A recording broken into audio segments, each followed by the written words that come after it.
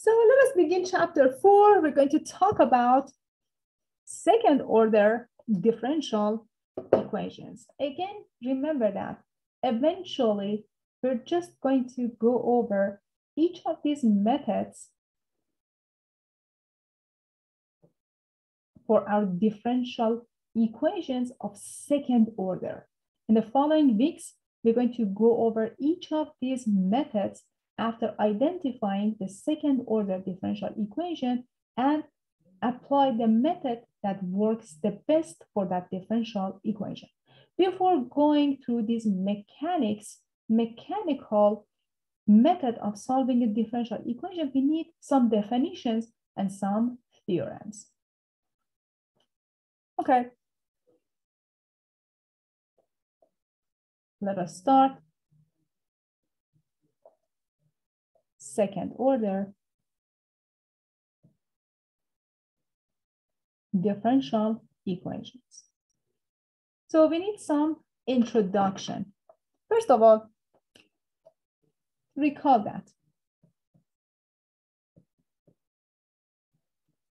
initial value problem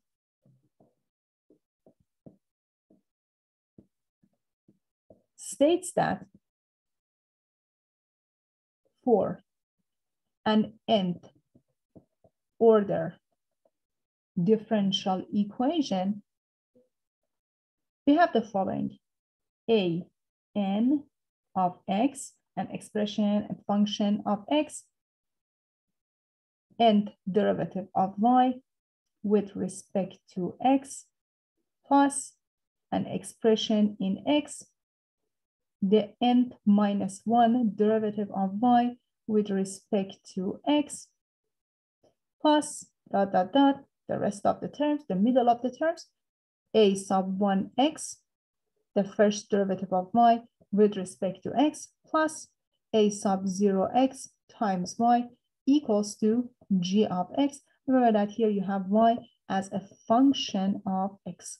X is free variable and y depends on x. That's why the coefficients of the derivatives and y are just expressions, functions of x.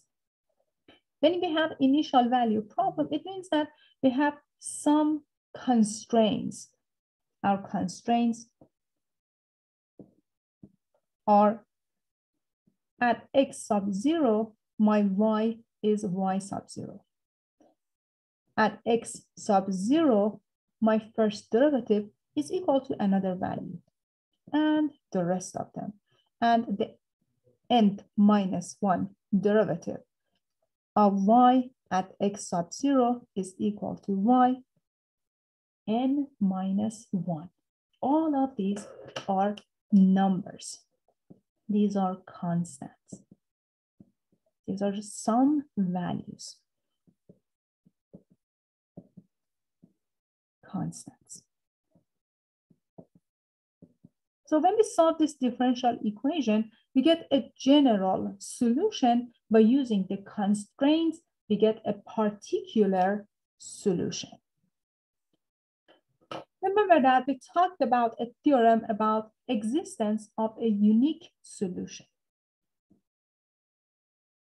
Theorem,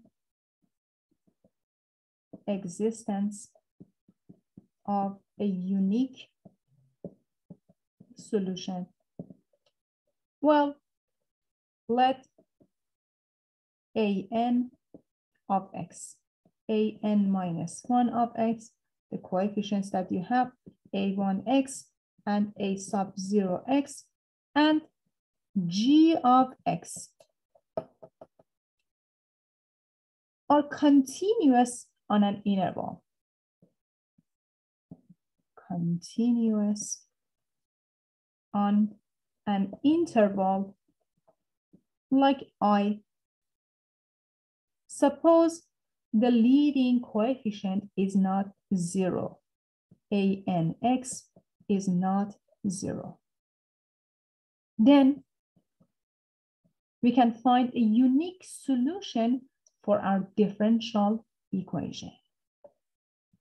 Then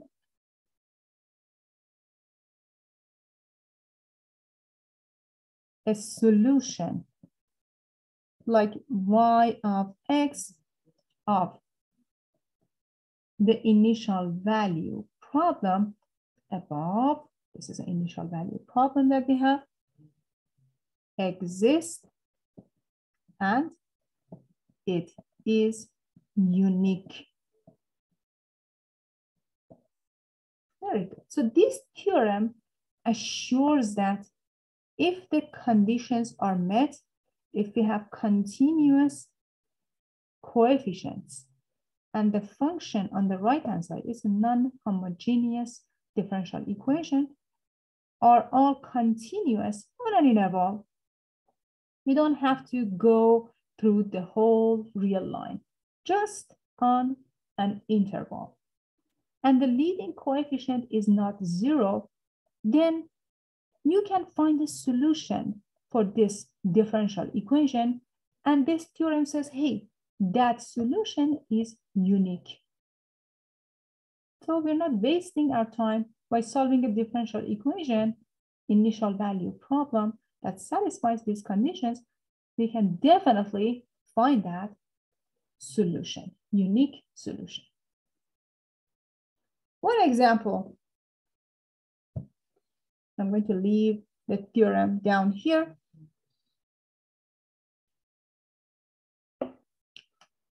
This example says, consider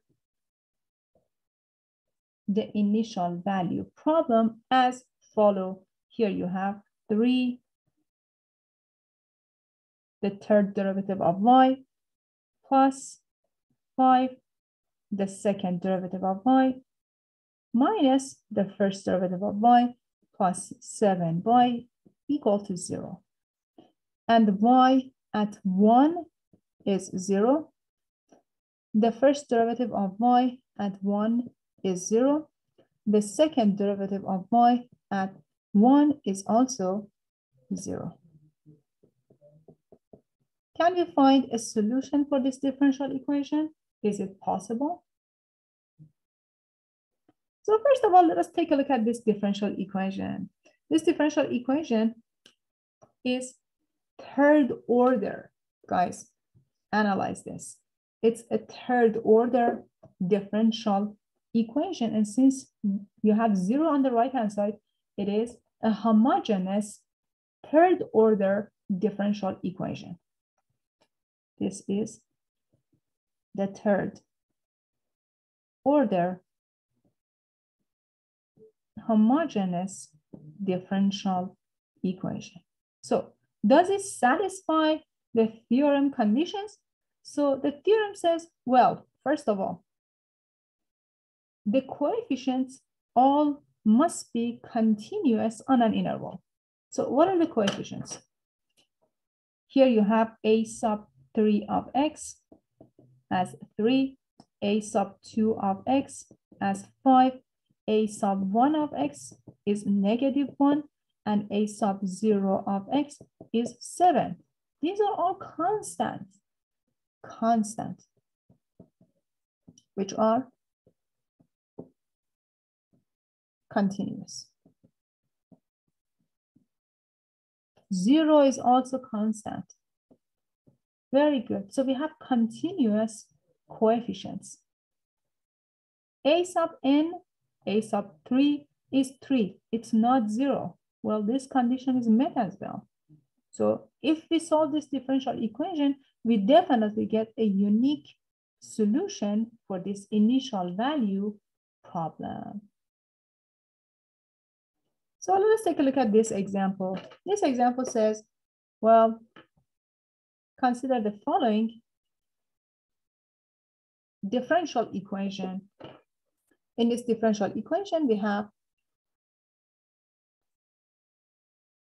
the second derivative of y minus 4y equals to 12x with the condition, with the constraint that y at 0 must be 4 and the first derivative of y at 0 must be 1. Does it satisfy this theorem? If we try to solve this, can I solve this? Can I get a unique solution for this differential equation? Let's check to see. Here we have a sub 2 of x which is the coefficient of the second derivative, is 1. A sub 1 of x, which is the coefficient of y, is just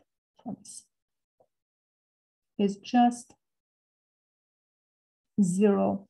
And a sub 0 of x, which is the coefficient of y, the coefficient of y prime was equal to 0 because we don't have any first derivative. The coefficient of y is -4. And g of x is equal to 12x. Note that here you have a second order non-homogeneous differential equation. This is a second order non-homogeneous differential equation. We found all of these coefficients. They are all constants. They are all continuous. What about this function?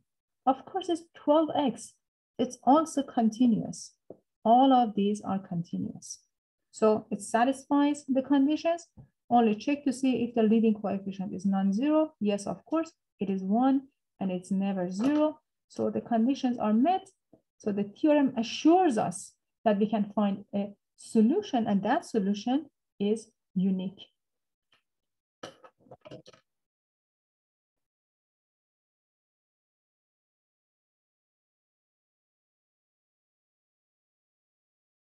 So other than initial value problem, we have boundary value problem.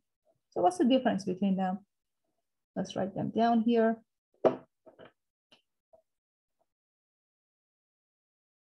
So for initial value problem, we have the following case. In the initial value problem, the given differential equation relates to a single x value. In this case, the differential equation is related to single x value. We are dealing with the conditions. So let us mention that the conditions or conditions of differential equation is just related to single value. Like previous examples, y1 was 0, y prime at 1 was 0, the second derivative of y was equal to 0, but we have another thing that we call the boundary value problem. For a boundary value problem, the initial condition or the conditions that you have, they are related to more than one x value. In this case, the conditions of the differential equation are related to more than one x value. Very good. Single x value, more than one x value. Give us an example. Okay. Let's take a look at this case. Example.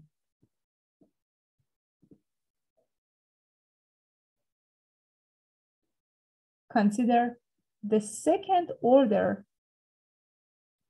differential equation, the second derivative of x plus 16x equal to 0.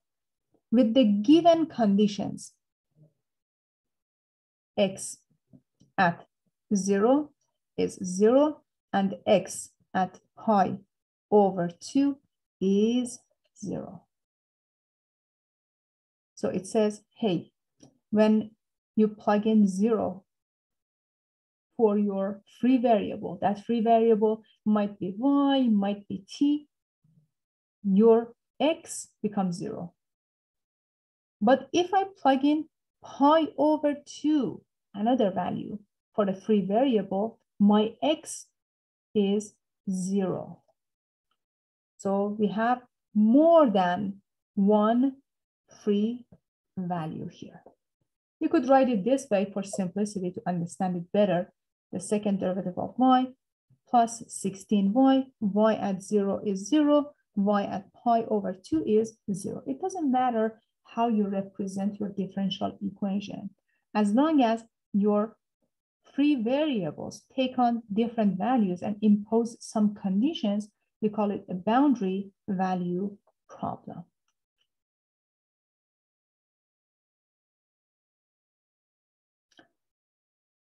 Very well, let us talk about a linear operator.